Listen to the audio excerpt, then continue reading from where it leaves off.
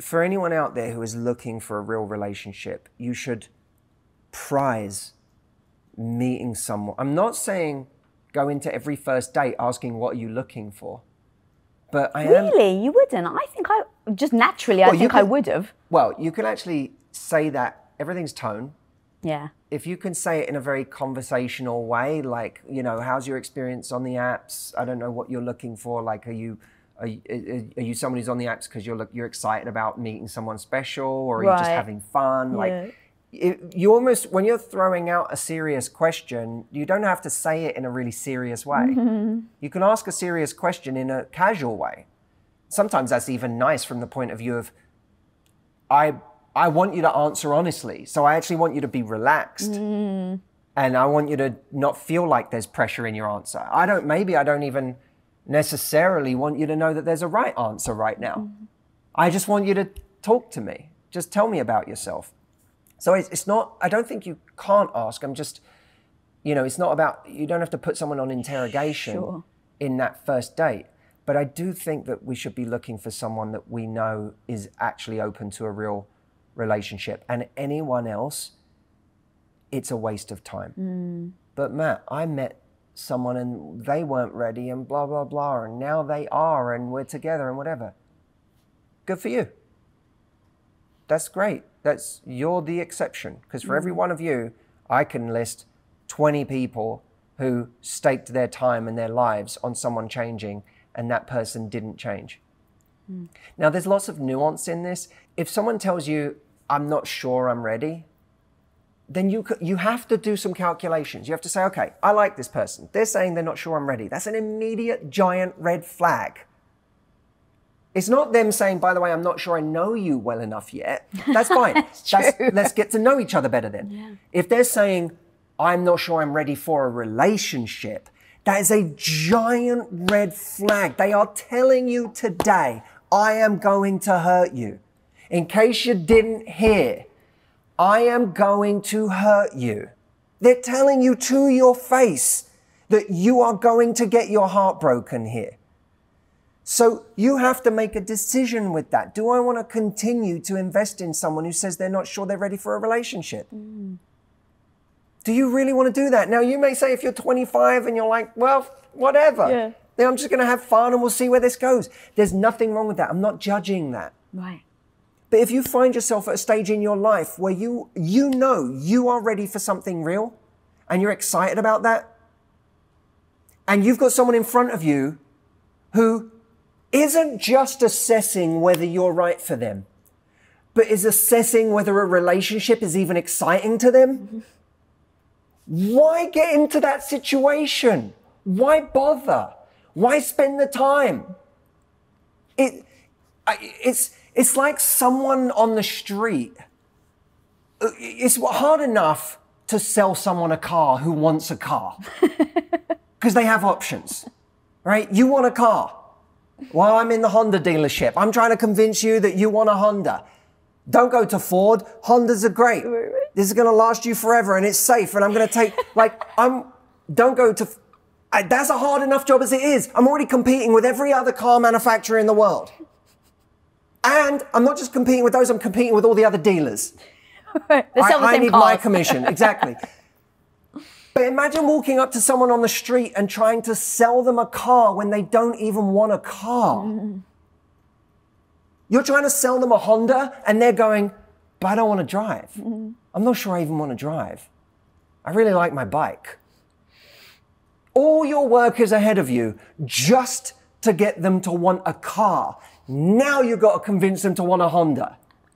And even that word that you said as well, by the way, convince, even that I would repeat to myself because I don't like how that would make me feel. If someone's with me, they should be with me because they want to, not because I've convinced them. Yeah. And even just that, even if I get the end goal of being with them, the path itself to get there is like night or day. It's like if they got there on their own, amazing, like Tom. But if I had to convince them and give them every reason why they should be with me, and they finally do, I'm never going to be secure. There's always going to be that complete insecurity. A relationship's hard enough when you're excited about one. Right, yes. When you want one, it's hard enough. Mm.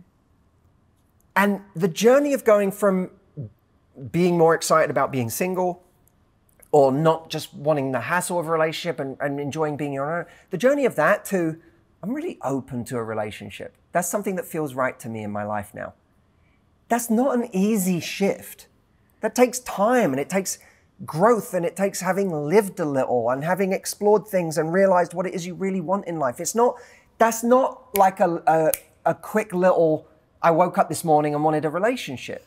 It's a shift in the way that I'm thinking about life and what's fulfilling in life. You really want to take on the role of making that shift for someone else. And you want to stake your time on that. Love isn't enough. It's not. Compatibility is crucial. Love isn't enough. You need compatibility too. And people throw away their lives on this notion of loving someone so much. I just love them so much, I couldn't let them go.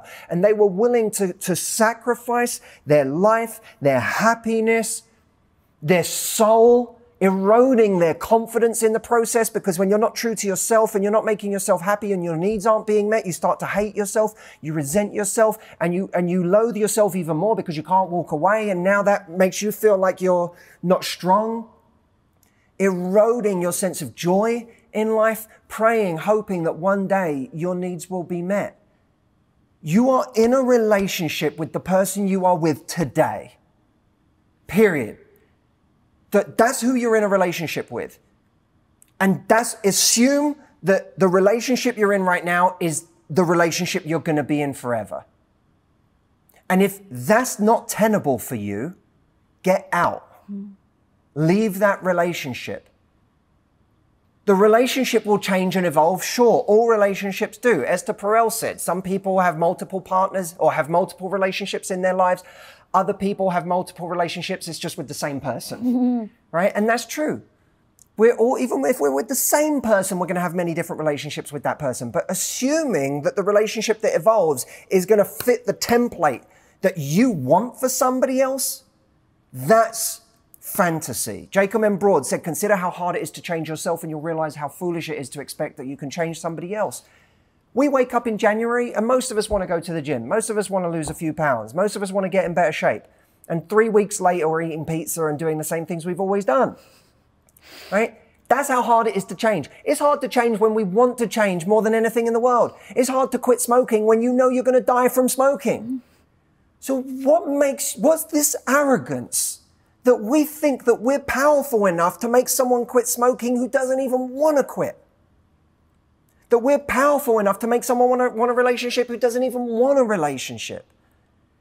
It's not that there's never a chance that it could go in your favor. It's that you would be a fool to stake your time on the idea that it will go in your favor. And life is so painfully, painfully short. How much time do we have? You're 33, you'll never get 33 back again. You get to be 33 once. The decade of your 40s, you get to do it once. You don't get to come back and do your 40s again. Time is so short. And there are people I love in this lifetime more than anything who I wish I could have got to sooner and given them this information sooner. I say this so forcefully because there's someone watching this interview right now whose life can actually be saved by hearing this right now instead of not hearing it. That's why I do what I do. I'm sure it's why you do what you do. You know in your heart that if you can be a new piece of input at the right moment in someone's life, that someone's watching this right now, they just chose to watch this YouTube video. They didn't know you or they didn't know me. They like the title and they watched this YouTube video. But because they watched it, this will change the course of their life. Because they won't lie to themselves anymore. They've been in this situation with this guy who's been giving them the same line for 5 years about, I don't really know what I want, but she stays anyway because she loves him so much. Well, this might be the moment where she watches this video and goes, fuck this.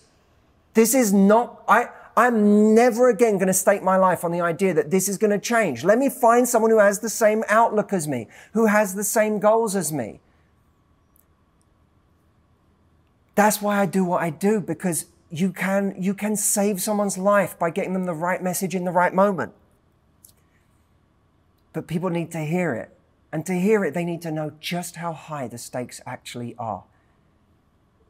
There are things that are life and death decisions, not because making the wrong decision will literally kill you, but because it will be the death of the rest of your time in this world. It will be the death of your happiness. It will be the death of your soul. It will be the death of your confidence. And then what is life? What kind of life are we living? If the next 30 years play out with me being unhappy and me not having my needs met, I'm so afraid to leave. Well, be afraid of staying, because what kind of life are you going to have if you stay? The pain that you're in right now, you're going to feel pain either way. Leave or stay, you'll feel pain. You know, you'll feel pain if you leave. You will. You will. It's not you're going to leave and you're going to feel like you've done the wrong thing, and you're going to be lonely, and you're going to feel like you're never going to meet anyone again, and you're going to be heartbroken, you're going to question yourself, you're going to doubt yourself. All of that is true, but you have all this pain staying here anyway. So at least have the pain that's a question mark. This pain is a period. It's not a question mark. At least leaving means possibility. Promise, hope. Something different. My God. Be honest with yourself about how miserable something's actually making you. Whilst you're being honest about how much you love someone, about how much you know it's hard to let go, about how much you really care about them, be honest with yourself about how miserable you are too, because that's the part where people lie to themselves. And they lie to their friends and they put on a brave face. How's it going? Oh, it's good, you know. Yeah, everything's going okay. I'm okay. And they're miserable, and they're anxious, and they're depressed. Don't lie to yourself about that. Fine, give the relationship the honest try. Tell someone what you need. Tell someone what you want it to be.